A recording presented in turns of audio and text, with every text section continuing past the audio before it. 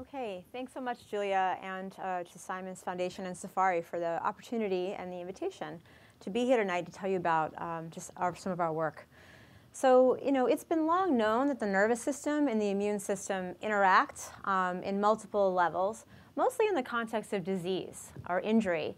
When the blood-brain barrier is breached, you know that you can have interactions between these two systems. But I think over the last decade or so, it's become increasingly clear that there's actually a lot of interactions between the immune system and the nervous system, even in the healthy brain.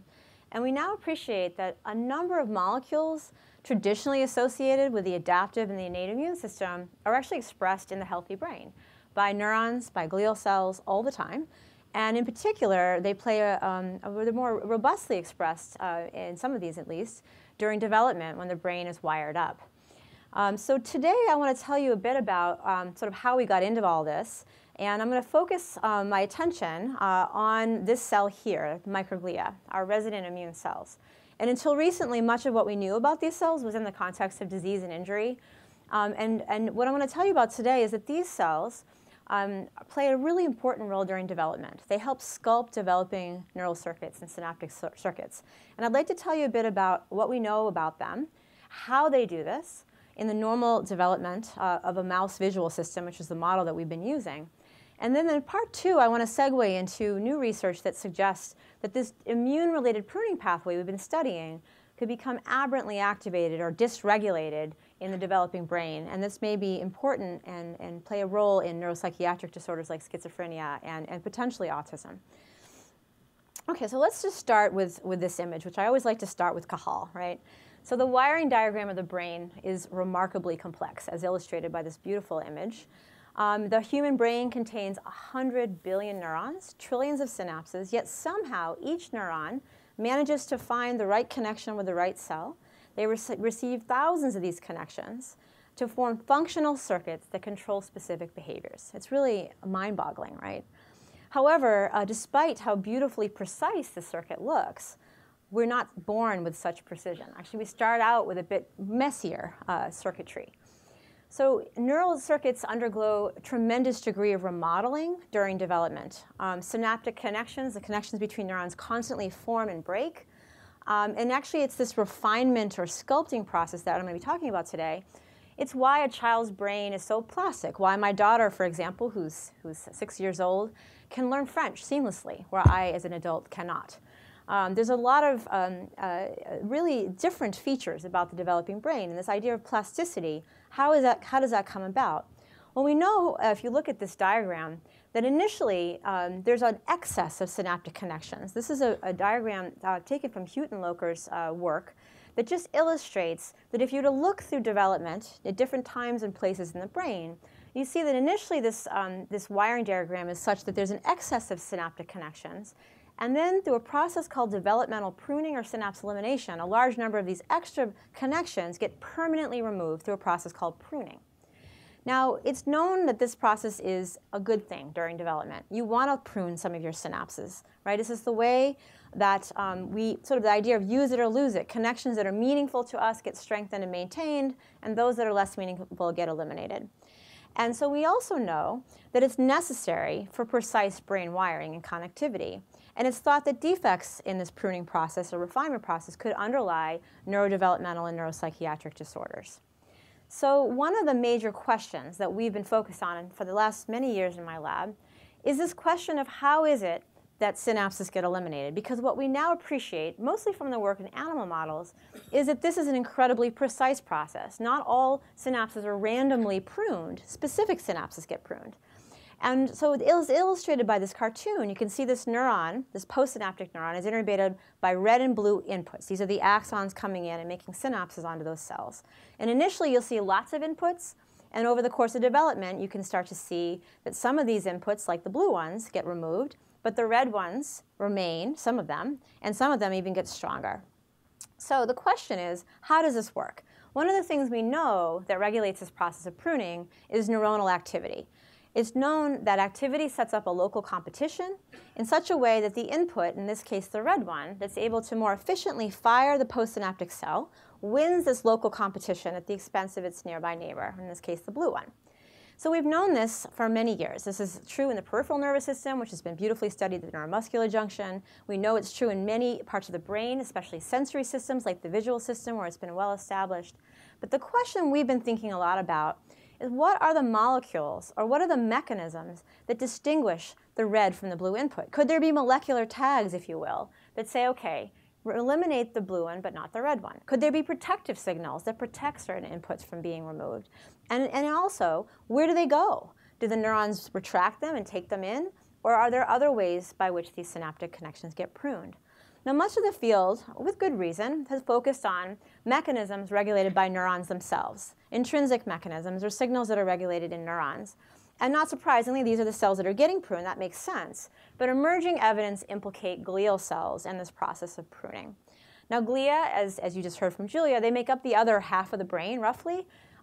They are a number of different cells. Oligodendrocytes, astrocytes, and microglia in the central nervous system make up over half the cells of our brain. And we now know from the work of many in the field, including work from Bun Barris's lab, my mentor, and many, many others now, that the glial cells are actively communicating with neurons and synapses. And one of the jobs they do during development, one of the many jobs they do, is they help to sculpt synapses and help to regulate their formation, their plasticity, and their elimination. Today I want to focus on, although astrocytes have been quite well studied in this context of synapse formation, I'm going to focus on this guy over here, microglia. And I have to say that as a developmental neurobiologist and a card-carrying glial biologist, I've completely ignored these cells until about the last 10 years or so. And that's in large part because, as a developmental neurobiologist, they really weren't thought to sort of be there early enough to be playing such a big important role in development. But we now appreciate that these cells actually enter the brain extremely early in development, embryonic development. And I'm going to tell you a bit more about microglia to sort of set the tone here. So first of all, it was drawn in this diagram as this sort of immune-looking cell. And of course, they are our resident immune cells. But they're actually quite beautiful. They have lots of processes, as you can see here. They tile the brain. They make up about 7 to 10% of the cells of our brain, give or take. And one of the things, I'd say the first game changer for me was a really beautiful and important fate mapping study done by Mary Murad's lab and Florent Genoux, where they basically asked the question, where do these cells come from, and how do they get into the brain, and when do they get in the brain? And this was a paper that basically showed that despite the way it's always been thought, the dogma was that they come in through the peripheral nervous system, through the peripheral immune system. The circulating macrophages sneak in after birth, and they basically become microglia. So that's suggesting a sort of later step. We now know that they come from the yolk sac. They're a special progenitor of tissue-derived macrophages that go into the brain in a mouse as early as embryonic day 8. Right? So that says that these are the first glial cells in the brain. They're there before any of the other cell types. In fact, they're there when tons of major developmental milestones are happening. Neurogenesis, migration, pathfinding, when all of the layers are being formed, microglia are there. And I would say that nothing's still known about how they potentially regulate any of that. So they're there early. Now, we do know a lot about these cells because they are well known for their roles in injury and disease. So there are resident immune cells, meaning they do have similarities to their counterparts in the immune system, macrophages. We know that they have both good and bad roles in the brain in the context of disease. We know that they undergo dramatic changes in morphology. They go from this sort of fine, sort of processy, very beautiful looking cell to this what I would call an angry looking cell. They pull their processes in.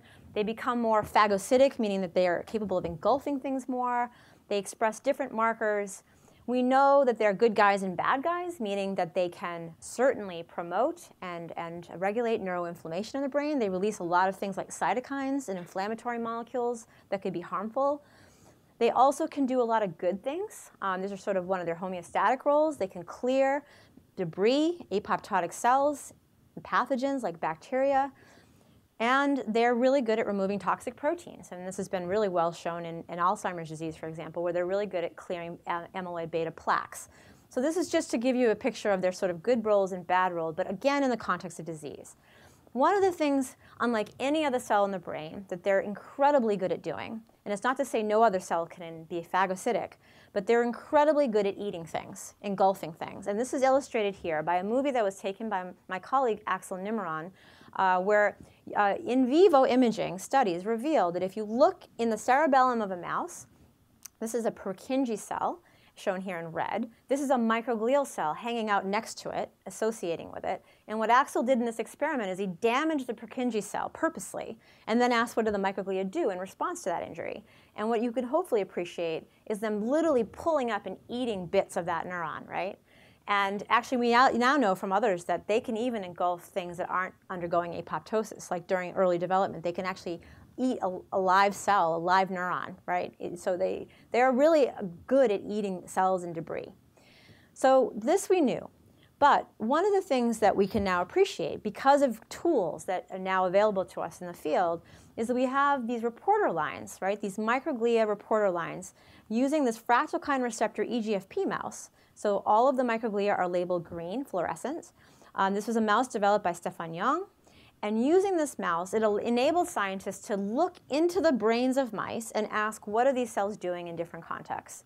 And these are some pioneers. Some of these folks, including Wen Biao and Demetrius, were here at NYU and made these discoveries. Axel Nimron was the other. And what they showed is when you actually looked in the brains of a mouse and said, OK, what are these microglia doing? They demonstrated that they're incredibly dynamic cells, all right?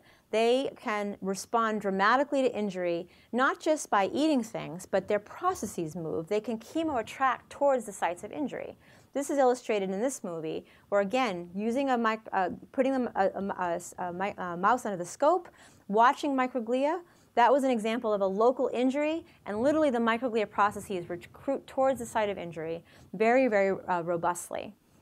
Now that's in the damaged case, and a lot of people have been focused on that.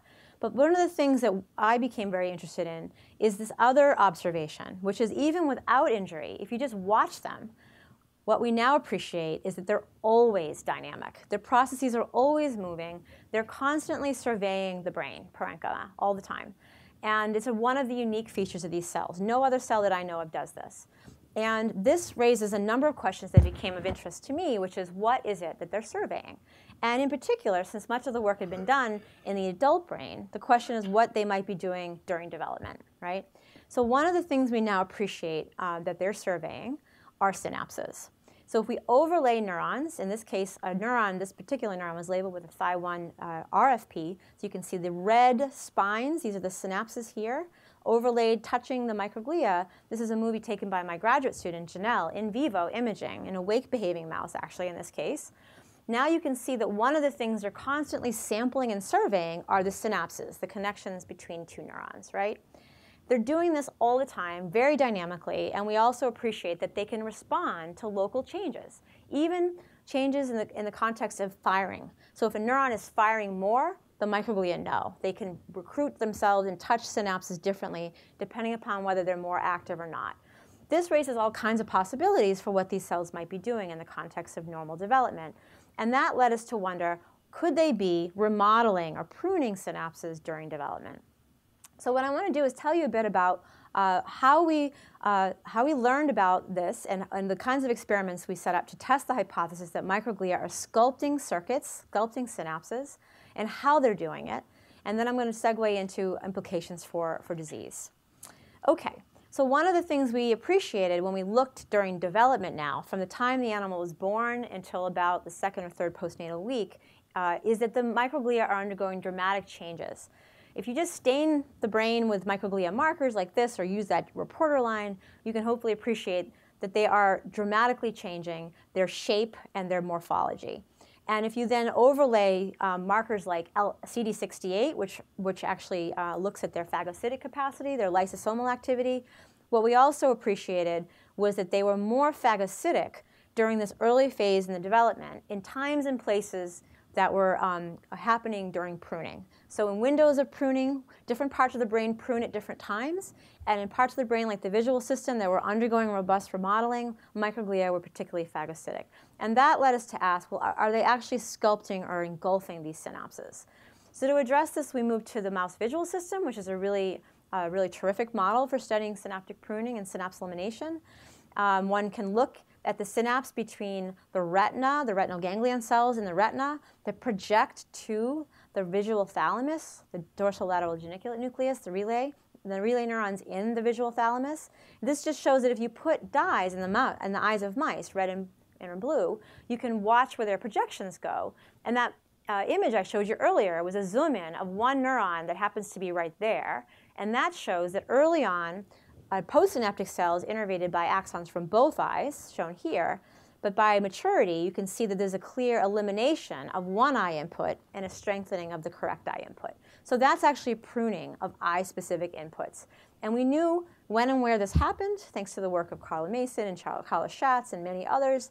But now we wanted to overlay that with our tools to study microglia. And so that's where Dory came in. My first postdoc, fortunately for me, I recruited her to my lab. She's very clever, and she came up with a way to test the idea. We knew that the microglia here in green were interacting and touching the inputs from the two eyes, right? So they're touching all these little puncta. These are the endings of the retinal ganglion cell inputs. And what Dory asked is, well, okay, they're touching them, but are they actually eating them? Are they engulfing them? And so to get at that question, she labeled the inputs like I just showed you, and then she used that reporter line and said, well, if they're engulfing them, we should see bits of those red and blue puncta within the lysosomes, within their bellies and processes. And pretty much what she showed is almost every microglia we surveyed throughout the visual thalamus was full of synaptic inputs from both eyes. And this was quite robust and reproducible. But importantly, what they seem to be nibbling, by the way, is the presynaptic terminals. They're like basically plucking off the endings of the axons where the presynaptic elements are. But importantly and quite relevant for what I'll talk about in the second part, which is relevance to disease, is that this is a tightly regulated process. It's not happening all the time. It's happening in these windows of development. And in particular, in this part of the brain, this eye-specific segregation or pruning is happening between about postnatal day 5 and 10. We see a lot of microglia engulfment then, and then they really diminish and decrease their capacity to do this after that. We've since gone on and identified a second window of pruning that happens when the eyes open and when the feedback from the cortex is coming in. And we actually think from the work of our lab and now many others that there are multiple windows of microglia pruning that are happening in different parts of the brain. And there are windows in critical periods. They're happening in a very precise way, raising many questions about the mechanisms. Now, around the same time we made this discovery, another group from Cornelius Gross's lab made a very similar observation in the hippocampus. So this says that it's not just the visual system. This is the model that we use, but it seems to be happening in other brain regions. They use a different mouse, this fractalkine receptor knockout mouse, which is a receptor that's only on microglia. And when they looked in mice that don't have this receptor, they noticed two interesting things. There are about half as many microglia in the brain, for reasons unknown, actually, during development. And one consequence of that is that you saw too many, sort of a lack of pruning. So you had a decrease, or you had a difference in the number of spines and synapses. Their maturation defects were happening. And importantly, and quite interestingly, when they looked in another study, there was actually evidence of a weaker functional connectivity, not just in the hippocampus, but in the connections between the hippocampus and the prefrontal cortex. They actually were essentially, hypo-wired or less functionally connected. Now, this is based on sort of fMRI bold imaging, which is, I think, intriguing. We don't understand it yet, but it's evidence that if you mess around with something in the microglia and their ability to interact with synapses, one of the consequences of that is that the functional connectivity in the brain, at least in a mouse, is different. And I think that has some relevance and significance for the way we're thinking about this in terms of their contribution to brain wiring. Now, what are the mechanisms? So it's one thing to say that they're there at the right time in the right place. We have evidence that they're engulfing synapses. How are they doing this? And this brings us back to the same question I started with at the beginning, was we really want to know what makes the red synapse maybe different molecularly from the blue one. Could there be molecules or cues that tell the microglia, engulf me, the red one, and the blue one, but do not engulf me, the red one? So this brought to bear work I did as a postdoc in Ben Barris's lab, where we unexpectedly, through an unbiased screen initially, we identified a role for a group of molecules called complement, which are molecules traditionally associated with the innate immune system. And this was a surprising finding back then because these molecules really weren't thought to be playing a role in the healthy developing brain. But lo and behold, we found that the molecule called C1q, which I'm going to tell you more about in a minute, This is the initiating protein of the classical complement cascade, and we showed this protein at both at the mRNA and the protein level was very highly expressed in subsets of those retinal neurons. These are the neurons that are getting pruned during peaks of pruning, so during the time that this pruning is happening. And that when we knocked out C1q globally, right, these are C1q knockout mice, or C3 knockout mice, which is a downstream complement molecule, these mice failed to prune properly. They failed to segregate into these eye-specific territories, and they remained multiply innervated throughout life. And even if you look at an adult mouse, they have too many synapses. So that told us that this group of molecule was somehow involved in pruning, but we really had no clue about how this could work, because there was very little known about the role of these molecules in the brain. Now, interestingly, Carla Schatz's lab had shown a number of years before that another group of immune molecules called MHC class 1, this is more classically thought of in relation to adaptive immunity, she also showed a group of these molecules involved in pruning in the same system. She also found MHC class 1 through an unbiased screen. And interestingly, mice that lack MHC have a very strikingly similar phenotype to these guys. Now, work that Carla and I are now thinking about doing collaboratively is going to ask whether our molecules could be interacting on cell level. So we don't have an answer to that, but it's an example of how molecules that we traditionally think of as immune molecules, they are actually in the brain, and they seem to be playing an important role in pruning and developmental refinement. So how could this really be working, right? So what was intriguing about complement, unlike the MHC and some of the other immune molecules that are in our brain, was these actually are a group of secreted immune molecules, right? And so their main role in the immune system is to tag apoptotic cells or a bacterial cell for rapid removal. It's our first line of defense against an infection in the periphery. So before your slower adaptive immunity kicks in, complement comes in. And one of the things it does is it binds to, let's say, that bacterial cell. Once it binds, that activates this proteolytic cascade that leads to the cleavage and the downstream activation, like a domino effect, of all the other complement molecules downstream. And one of the ways that complement removes or eliminates that cell in the immune system is that it tags it, C3 tags it for removal, and one of the key ways it gets removed is by those circulating macrophages that have receptors for complement. And that's one of the ways that it gets actually engulfed. So we started thinking about, could, in the brain, complements mark or tag subsets of synapses during development for removal by microglia that we now know also have receptors for complement. So this led to this idea that maybe in the brain was co-opting this system, but in a very different way. And so the hypothesis is that complement molecules were binding to subsets of immature synapses, perhaps the less active synapses, and that could be initiating and telling the microglia to engulf those synapses. Indeed, when we looked in mice that lacked the receptor on the microglia, so we got rid of that genetically, or the actual tags themselves, the complement molecules, no longer were microglia as efficient at engulfing synapses. And importantly, and I think also something we're thinking more about in terms of the functional and behavioral consequences of this, if you look in multiple parts of the brain, even in the adult mouse that lack complement, they have sustained defects in this pruning. They have too many inputs in many parts of the brain, including cortex. And one of the outcomes of that is a hyperconnectivity. And it turns out that David Prince's lab, for example, looked at our C1q knockout mice and did EEG recordings, and he studies epilepsy. And indeed, when he looked, these mice were having absence seizures, and essentially that was one of the consequences that may be related to the fact that too many of these synapses were there because of a failure to prune. And so now work in the lab using much more specific approaches where we can knock out complement not just everywhere in the body, but only in certain cell types in different times and places.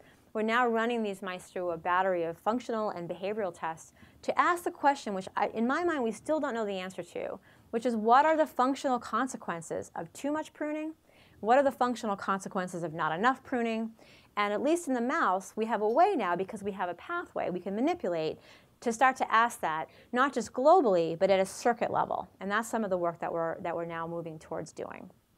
Okay, so one more thing I want to do, thinking about mechanism, I want to take you through the way we're thinking about this, because we certainly haven't solved all this yet. We're sort of in a way at the beginning of our understanding. But now that we've identified these molecules and these cells, Now we can start to think about how this is working. And I would argue that understanding this quite deeply is going to be, I think, quite important for understanding how this may go awry in a variety of neurological and neurodegenerative diseases. So if we can understand how this normally works, this might provide novel and new insight into how to protect synapses when there's aberrant synaptic pruning. So one of the things I told you at the beginning is that synaptic pruning isn't a random process, and it's activity dependent. Remember, the less active or the inputs that are less efficient at firing the postsynaptic cell preferentially get lost in many of these models. We wondered, could microglia be preferentially engulfing the less active input, right? And so we actually had the ability to ask that question again in the visual system because we can manipulate activity in the eyes of a mouse. You can block activity in one eye with tetrodotoxin, for example, and you can increase the activity of the other eye. And using this model, because we had a readout, which was engulfment, we could ask the question, do microglia preferentially engulf inputs from the less active eye versus the stronger eye? And what we showed was in both cases, when we manipulated in different ways, there was a preferential engulfment of the less active eye input. And that suggests that the microglia know it's less active somehow. There must be some way they know that it's not as strong. And that raises this question of molecules again. And so we did an experiment, this is unpublished, where we basically did that same activity-dependent competition experiment, but we did it in our complement knockout mice, our C1q knockout mice. And when we get rid of complement, remember that's the initiating signal that we discovered initially that got us into all this, when you look in mice that don't have C1q, microglia no longer care. They don't go for the weak one. They don't have a preference at all. So that's a hint that somehow complement is regulated by activity, and maybe this could explain this selectivity. And this is the way we're envisioning this, and this is two models that I'm going to tell you about that we're exploring and investigating, and I would say these models are not mutually exclusive. So one idea is that complement molecules, C1q, C3, and all of the components of the cascade, which we now have evidence are there in the brain during this window, one idea is by virtue of the fact that these are secreted molecules, that they could be selectively tagging subsets of synapses, and we predict the less active input based on some of our preliminary and other data. So that model is attractive, and it suggests that there must be some receptor or molecules on those synapses that bring complement to it. So we're, of course, very interested in identifying what those molecules are. What are the complement receptors? So under that condition, anything that has complement on it, and if microglia are surveying and they have the receptors, anywhere where complement is, they will recognize and engulf it. So I think that model, while we have data to support it, is far too simplistic because never does it work like that. It never works so simply. So the other model that I think is working in concert with the tagging model is this protective model. And that model suggests the following, that yes, you have complement, and it could be selectively binding to specific synapses, but maybe you also have a group of protective molecules that are shielding or protecting those inputs, let's say the stronger ones that are more that you want to keep, that it's the synapse that would lack the protection but would have the complement in this model that would get removed. And we now have evidence that I'm not going to have time to tell you about today, but just to give you a sense of the way we're thinking about this, Emily Lehrman in my lab discovered a role for a group of molecules called CD47, again an immune molecule. And in the immune system, this molecule is considered what they call a don't eat me signal. These are molecules that protect our cells, our healthy cells, from being randomly eliminated by macrophages. These are molecules that protect self versus non-self cells from being removed. There's a bunch of these molecules, and CD47 came to the top of our list because it's always also enriched in our retinal ganglion cells and in neurons during development. And what Emily showed is if you get rid of that molecule, microglia overeat. They eat too many synapses, and it has the complete opposite phenotype as the complement knockout mice. So this is an attractive idea because it suggests, also because microglia have the receptors that recognize that it's sort of like this molecular code, and that there are groups of these molecules like complement that work together with these protective signals. And this is attractive also because it might explain why microglia don't keep eating the entire process or the whole cell. What stops them from doing that? And these molecules, the CD47, is everywhere on the cell, and we have evidence now that it gets selectively downregulated just on parts of the cell. And that might explain how they can recognize and prune specific cells and specific parts of the cell. So this is work in progress, but I think between the two signals, to us, it sort of gives us a way of conceptually thinking about how, especially secreted immune molecules, could be doing something as precise as pruning. So what I've told you is we've identified this pathway, this complement and microglia pruning pathway, and by no means is this the only way that we prune synapses. There's many other molecules. I mentioned a few already, but we've identified this particular pathway, and we've been working hard to understand how it's working. But I think what's important to note is that this pathway is tightly regulated, and just like the immune system, these molecules are tightly regulated. When they're there, when they're on, when they're off, there are brakes on the system. And we think that those brakes are as important as the signals that turn it on. And that if you don't have the brakes in place, or if you have things that increase its expression or its activation, this could have important consequences for brain development. Because normally this thing gets turned down. You'd want to have sort of these pruning mechanisms down-regulated during the healthy, mature brain, at least in most parts of the brain. But what if all of a sudden this pathway becomes aberrantly activated or too much pruning is going on? This might underlie or contribute to brain connectivity and synaptic connectivity defects in diseases and disorders like schizophrenia, autism, and epilepsy. So we've been thinking a lot about this, and I'm going to tell you now evidence that it implicates our pruning pathway in schizophrenia. And I'm also going to end the talk with some potential ideas about how this may be relevant to autism, although we're really quite early in this process. But I think the work on the schizophrenia and the work we've done in development are informing experiments to start to think about how we might try to connect these ideas. Okay, so schizophrenia is obviously a devastating neuropsychiatric disorder. It has a number of features that are quite distinct from autism, and one of the things that I think is clear is the age of onset is quite different. Often it's adolescent, late adolescence is where you often get onset of schizophrenia. Now, there are several lines of evidence that suggest synaptic pruning or synaptic loss might be happening in schizophrenia. But this is the example we all show. This is work from David Lewis's lab that shows in the prefrontal cortex of some individuals with schizophrenia, there's a marked decrease in synapses in those dendritic spines, as shown here. There's a sparsity of spines. And quite intriguingly, not everywhere in the brain, but in the frontal cortex, which is our association cortex and involved in executive function. And that's led to all kinds of theories about pruning in schizophrenia. And I would say that these are interesting ideas, but it's very hard to say that a loss of synapses or spines is really a pruning problem. And that is because by the time you get these brain autopsy samples, you don't know what happened, when it happened, if it's lost, never formed, if it's cause versus consequence. Is it really pruning? Is it degeneration? We just don't know. And it's one of the reasons why we've had a hard time trying to test this hypothesis, because there also are no good animal models to get at this question. So there's also evidence, though, to support a cortical a pruning idea or hypothesis in that human imaging, brain imaging studies have also shown evidence of a cortical thinning in patients that later go on to present and become schizophrenia. Actually, this is happening even before the onset in this prodromal stage. Again, an intriguing observation, but is it really pruning? Right? We still don't know. So this is where human genetics can be extremely useful. So in the next few slides, I'd like to share some very new and exciting, now recently published findings by my colleagues and collaborator Steve McCarroll and his graduate student Ashwin Segar, who have been using human genetics to try to identify mechanisms and novel pathways for intervention.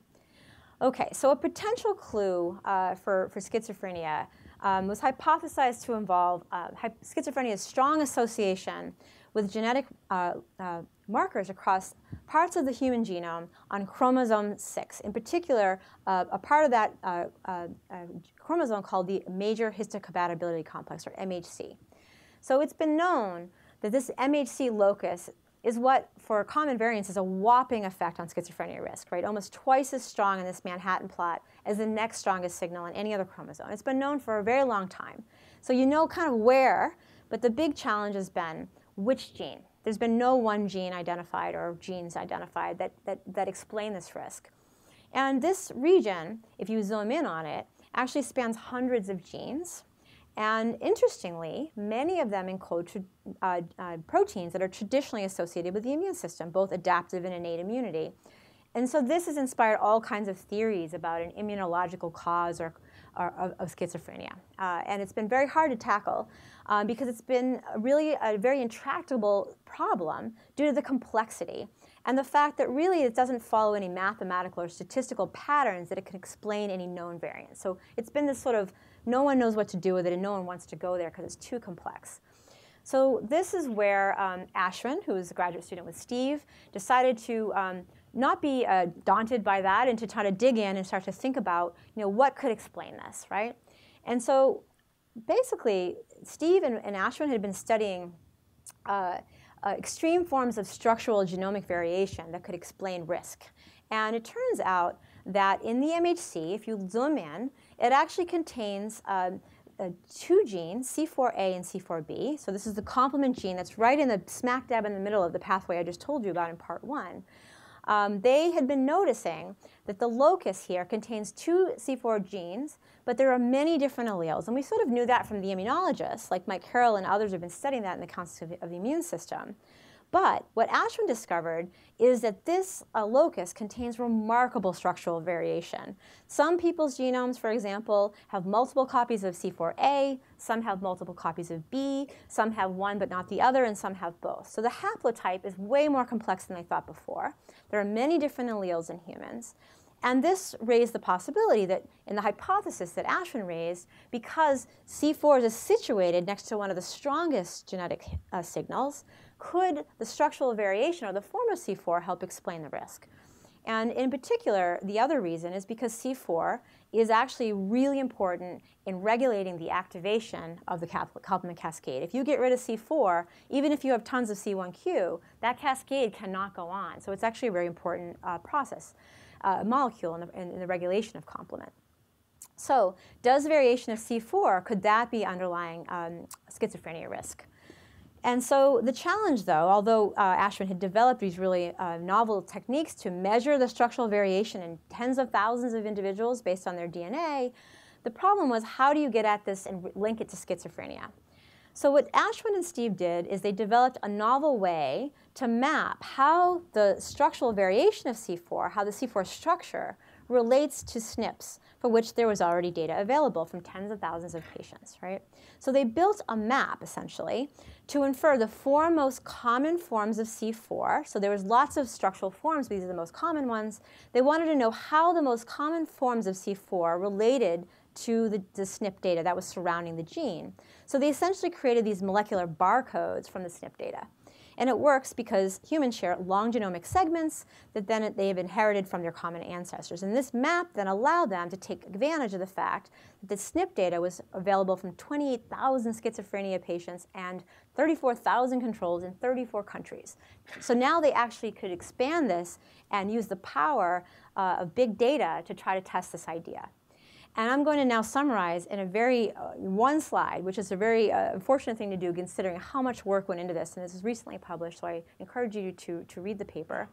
But what they found is that the alleles of C4 appear to shape the risk of schizophrenia in proportion to their effect on C4a expression. And so on the left, what I'm plotting is the alleles risk, right? So these are 4 alleles. And in its relevant risk to schizophrenia. And what you can see is that regardless of the MHC haplotype, those that have more A have an increased risk. It's very clear. And even more interestingly, on the right, what I'm showing you is each allele's effect on C4a expression, which they were also able to measure in a number of patients and samples. And what they show is if essentially A is related to how much A or C4a you make. So the higher the A expression, increased risk as well. So now the important point from all this is that the more C4a you make from the locus, the greater the risk you have of developing schizophrenia. So this was a huge genetic finding because it identifies one of the genes, or the most significant gene within that locus that could explain that signal. But it leaves many questions about how C4a, whether you have more A or B, how could that relate to schizophrenia in terms of biology? how does elevated C4 contribute to the pathobiology of schizophrenia? This is the question where we kind of come in terms of you really now just need to start to think about the biology. Like, what do we know about complement? And what do we know about complement in the brain? And that's where a really fantastic collaboration between Steve's lab, my lab that's been studying complement and pruning, and Mike Carroll's lab, who's been studying C4 and in the immune system for his career. All of our labs started coming together. We're all local at Harvard. And it was a great example of how multidisciplinary collaboration from investigators that probably normally wouldn't sit around the same table together, we started bringing our labs together, having weekly lab meetings, and it's led to a whole new line of investigation, and that we're really only in the beginning of our understanding of how this is working. But I want to share with you some of the data and also where we're going with this. One of the first things we did is we asked, where is C4 protein? I've told you everything about the message and the transcript. What about the protein? Well, we have really good antibodies for C4, and we can then take advantage of the fact that we have brain bank tissue from the Stanley Center and other sources, and we could just basically ask, where is C4 in the brain? And we got a small cohort of schizophrenia versus controlled brain samples, and we just stained the brains for C4. And what we showed is that, that much like what we observed in the developing mouse brain, C4 is quite punctate, and it was localizing to synaptic elements, other synaptic proteins in certain brain regions, like the hippocampus. And this just told us, we didn't do an extensive analysis to ask, do schizophrenia patients have more C4 in their synapses? We're doing that kind of larger scale thing now. But it told us that the C4 protein was there, and it was localizing to subsets of synapses in the human brain. And in parallel to that, what we did, Heather de Rivera in Steve's lab grew human primary cortical neurons and let them develop and make synapses, and then stained those neurons for C4, and also showed a localization of C4 to synaptic structures, shown here by labeling pre- and postsynaptic markers, Tagman and PSD95. So again, in a human neuron, at least in a dish, we saw complement going to synapses, especially as that neuron matured. And quite interestingly, you can then, these are almost pure neuronal cultures, you could also measure C4 from the conditioned media. So the neurons were actually secreting it as well. Okay, so complement C4 is there. It's at synapses, at least in these conditions. Does it actually contribute or have anything to do with pruning? So we then went back to the mouse, right? So everything I just told you is human data. Now we're going to the mouse, because at least in the mouse we have models for studying pruning. And we went back to our favorite model system, the retinogeniculate system, and we collaborated with Mike Carroll again and my former graduate student who's now a postdoc in Mike's lab, where we basically carried out the same kind of eye-specific segregation pruning experiments in the mouse in mice that lack C4, so C4 knockout mice. And basically asked, are the mice that don't have C4, do they have defects in pruning? And what we found is that much like the C1q and the C3 knockout mice that we'd already shown, the C4 knockout mice also exhibit these pruning defects that actually phenocopy the C1q and the C3 knockout mice, and that C4 was made by other cells, but also made by those retinal ganglion cells, the cells that are getting pruned, especially during development. And when we did our eye-specific segregation or our pruning assays, we basically showed that mice that lack C4 don't prune properly. They don't segregate into these nice eye-specific territories. And it looked a lot like our C1q and our C3 knockout mice. So that puts C4 right in our pathway. It's providing more evidence that the whole pathway is activated, much like it might be in the immune system. All these components are in the brain, and at least during this window of pruning, they're working together to regulate this pruning process, at least in the mouse. But as you're probably thinking to yourself, okay, it's a mouse, and you're showing getting rid of something like C4 has pruning defects, how does this in any way relate to schizophrenia, to spine loss in the prefrontal cortex, to the pathobiology of the disease?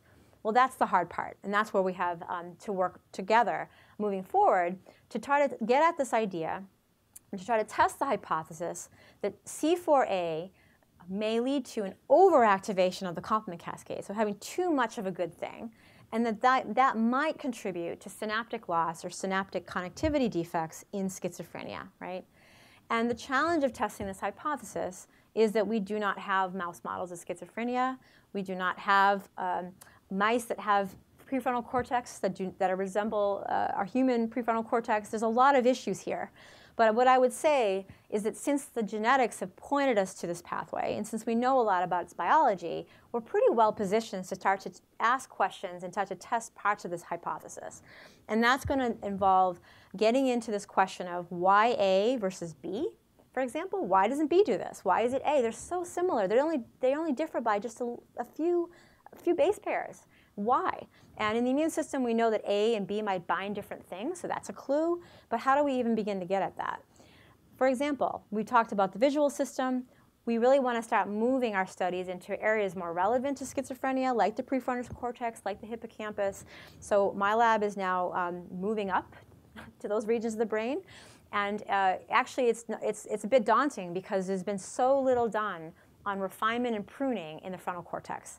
And before we can do these experiments, we have to do a lot of groundwork. We have to essentially try to do and map pruning and refinement in that part of the brain in the mouse. And I don't think anyone's really, unfortunately, done that yet. And so now we're getting that groundwork laid. And then we're using the genetics to then make mice that are sort of humanized mice, if you will, that overexpress or underexpress the variant A versus B. And then what you can do, and Mike Carroll's made these mice, and we're working together on this, you can basically overexpress multiple copies of A, the human form, in a mouse, or you can do the same with B.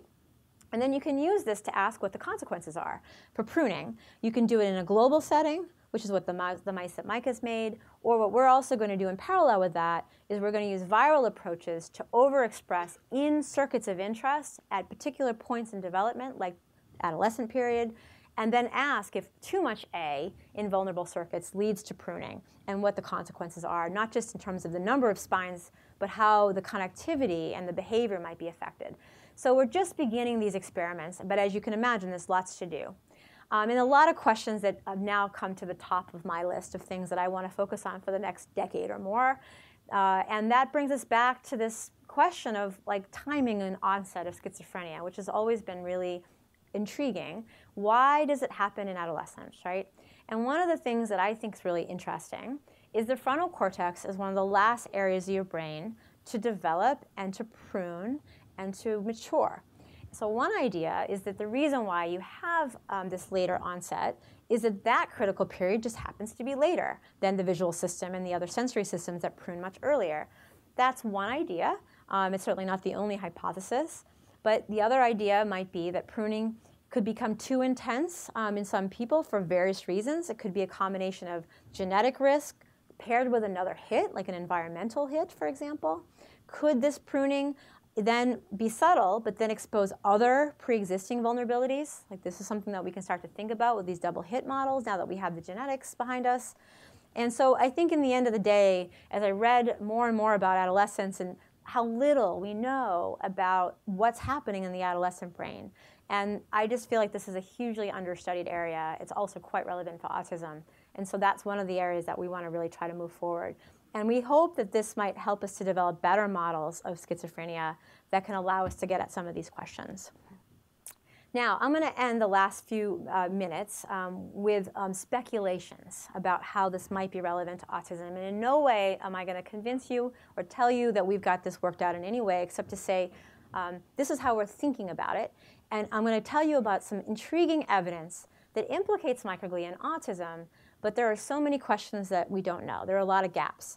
And so the first thing I will say is that unlike the genetics are not pointing to microglia or our immune molecules, at least thus far. Now, it's not to say there's not a genetic link, but at least based on what we know, I don't think, unless Lou has some hidden information that I don't know, I don't think there's any microglia genes that have been rising to the list of significance. I think that's fair to say. But there is evidence that microglia are different or abnormal in some individuals with autism, and it's been looked at not just in one study or one way, but in multiple ways, and I want to tell you about those. But even still, what we don't yet know, and I think it's fundamentally important to understand, is this cause or is this effect? Could the microglia have some more proactive role in the process, or are they simply responding to something else and then they're sort of downstream, or could it be both? Like, we just don't understand. And that's in part because we don't know how to study this yet, right? So here's what we do know that I think is intriguing data, especially when put together. There has been some transcriptional profiling work done by initially Dan Geschman's lab and now others, where they've looked in human autism and they've profiled transcriptionally different brain regions from individuals with autism versus healthy controls. And there's been a number of genes at the transcriptional level that change, and you can do all kinds of analysis to kind of get a sense of what the pathways are that are different. And what he's shown using these approaches is that there are several modules of genes that change that kind of give hints in terms of like pathways. Synaptic genes certainly are implicated both genetically and through the transcriptional studies.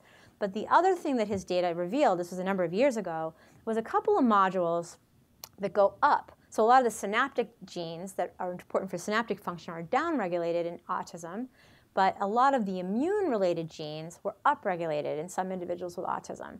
So this was intriguing. Didn't really explain anything, but it was an intriguing observation.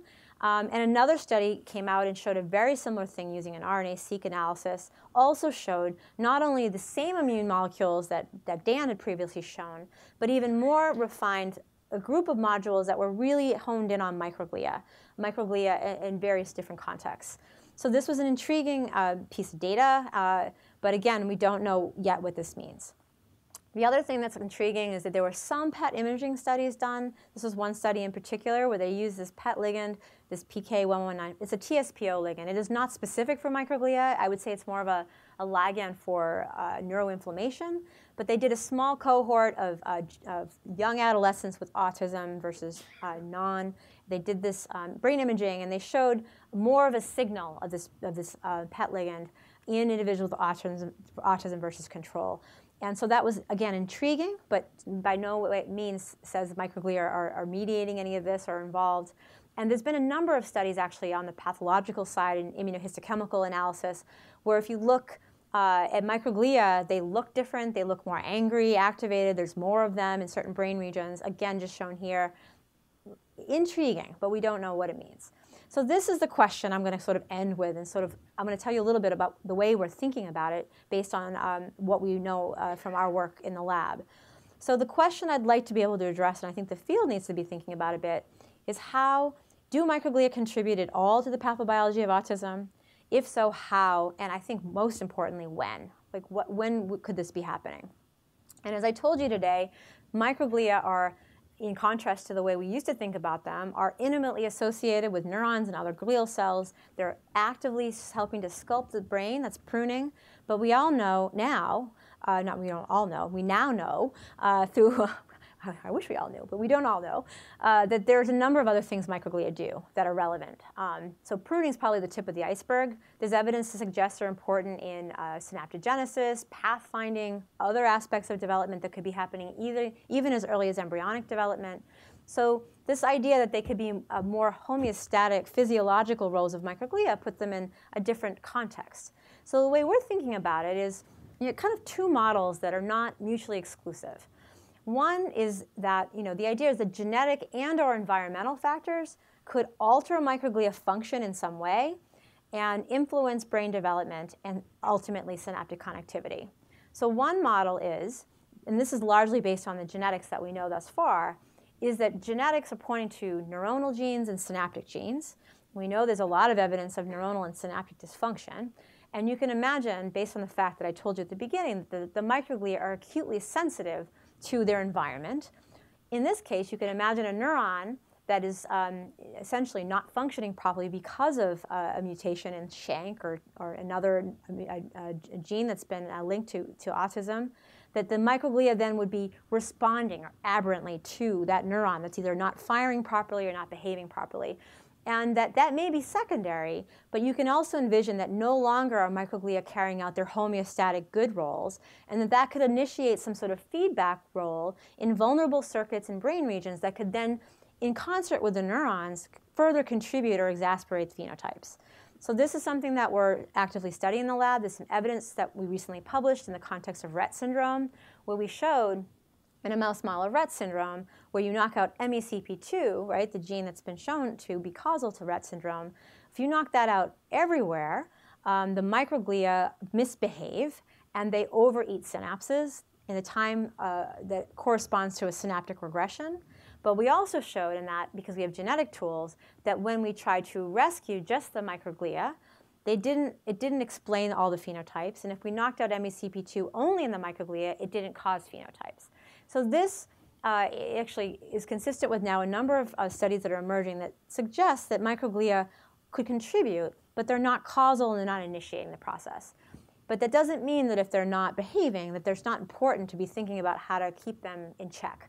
So that's one model. The other model, though, which I'm also, again, saying it's not mutually exclusive, is, as I told you, microglia are part of the brain from the very beginning. There's more and more evidence to suggest that early development, embryonic development, is impaired in some way. And if microglia, through some genetic and or environmental insult, are then changed during this period of development, that could in many ways alter the way the brain develops. And this is just globally speaking. There's no molecule here, but it brings up this idea that if these cells are important in early development, even before pruning even happens, we need to be thinking about them and putting them into the equation a little bit more. And what we now know, since they enter the brain, in a mouse at least, very early embryonically, and we started looking at microglia in a very early embryonic brain versus a later one, you can see how different they look early in development. They're not everywhere. They're not tiling the brain. They increase in their numbers. They're hanging out in different pockets in the brain. It's almost giving clues to what they might be doing during development. And the other thing we know is they're undergoing these dramatic changes in development and differentiation. We're just beginning to try to understand how that's working and what they're doing, but we know so little about how they're normally developing. And we started collaborating with Steve McCarroll, and this is a Safari-funded project, where we realized before we can ask what microglia are doing in autism models, we best understand what they're normally doing in development. And we get a better handle on how they're developing and what makes a microglia. And also, instead of treating all microglia equal, it might be that microglia have unique sort of states, if you will, and we need to better understand what those states might be. So one of the ways we're doing that is we're applying a new technology, transformative new technology developed by Steve McCarroll's lab, called DropSeq, which is a single-cell RNA sequencing technology that allows you to simultaneously genome-wide transcriptionally profile thousands of individual cells. Essentially allows you to digitally count the number of transcripts in each cell of each gene. It's pretty powerful. There's other examples of RNA sequencing that are going on in this way, but we thought this would be a great way of getting at microglia development and microglia heterogeneity, both in normal development, and then compare that to genetic models of autism and then different insults to see how microglia's development and states change over time. And the other reason why we thought it'd be powerful to do is because we don't have good markers for microglia. All we know is that they look different. But looking different doesn't tell you anything about their biology. We don't have a marker that says these are more phagocytic, these are dividing more, these are eating more synapses, these are not. We need to have a more molecular fingerprint, if you will, so that we can then go into these brain samples and better understand what microglia might be doing in these contexts. So using DropSeq, this is just preliminary, we wanted to just ask, are all microglia the same and uniform all over the brain, or could they be in different states? Could there be different subsets, if you will, of the same cell type? And using DropSeq, what you can do is profile a purified population of microglia from different stages, and you can then ask, are they shaking out into different subsets? And so this is an example of preliminary data, unpublished, that just shows multiple different subsets of microglia states within the brain of an embryonic mouse. And when you look at what genes are enriched in these different subsets, we see clusters of genes that are indicative of what they're doing. So we can, for example, zoom in on this large subset versus a small subset and say, what genes do they make? I'm not going to get into the details, so this is just early days, but you can see there's some genes like C1q that's made by all microglia, independent of their subset, but there are some subsets, like this guy, that's making a lot of IGF-1. And interestingly, when you go into the brain and you stain for IGF-1, IGF-1 isn't everywhere in the brain, it's in these little pockets, which is now allowing us to zoom in and ask what that might be doing. And we have other examples where there's other markers that are telling us a bit more about what their biology might be doing. And now that we're getting that groundwork laid, we can then perturb the system, either genetically or environmentally, challenge the mouse, and then ask how those states change. And then ultimately, identify candidates that are different, and then be able to use genetics to knock out that candidate and see if we can protect some of the phenotypes. That's ultimately where we would like to be able to go with this.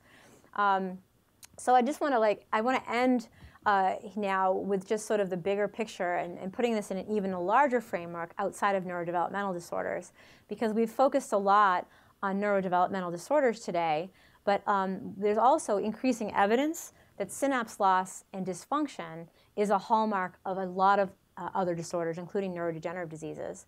And more evidence, both from our lab and now other labs, is suggesting that this good pruning pathway can also become aberrantly reactivated in neurodegenerative diseases of the aged brain, including Alzheimer's, glaucoma, frontotemporal dementia, Huntington's. This is unpublished. And all of this together is suggesting the possibility that this may be some common pathway that is impacting pruning and synapse loss. And that although different things may trigger the pathway, once it's activated, it can be an important pathway in regulating synapse loss. And that also, we think, has important therapeutic implications, because if we can figure out how to control this in, let's say, an Alzheimer's model, this might someday provide insight on how to control this in autism, schizophrenia, if we're right, and if it is a similar pathway. And I don't have time to go through it, but just to say we recently published a paper that did show that this pruning pathway that normally regulates developmental pruning becomes aberrantly reactivated in Alzheimer's mouse models, not everywhere, but in vulnerable circuit like the hippocampus, and that when we knock out this pathway genetically or with an inhibitor, we could protect the synapses, and we actually have now new data from Cindy Lemire's lab that we can protect some of the cognitive function.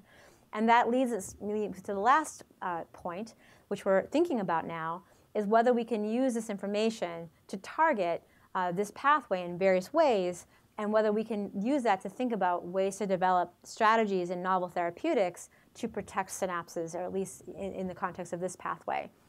And I just want to highlight that Ben Barris and Arnon Rosenthal started a company in Nexon Biosciences, and they've generated a C1q blocking antibody, and this antibody is a functional blocking antibody, so it basically binds to this part of the molecule. It prevents it from activating the cascade.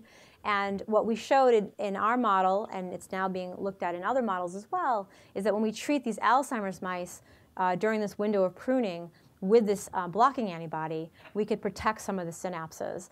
And so now we're trying to think about ways we can utilize this information and develop even more specific inhibitors that will get into the brain, and see if that might be a way to start thinking about targeting these pruning pathways. So I just want to end by thanking a lot of folks in the lab, both past and present, really amazing collaborators that all began with Ben when I was a postdoc in his lab, and we continue to collaborate. Lots of other collaborators I mentioned along the way. Obviously generous funding, including funding from Safari, that's really allowed us to get going on the autism work, and my lab, which I think is probably the most important acknowledgement, because this is an amazing group of students and trainees that make everything really work in my lab. So thanks so much.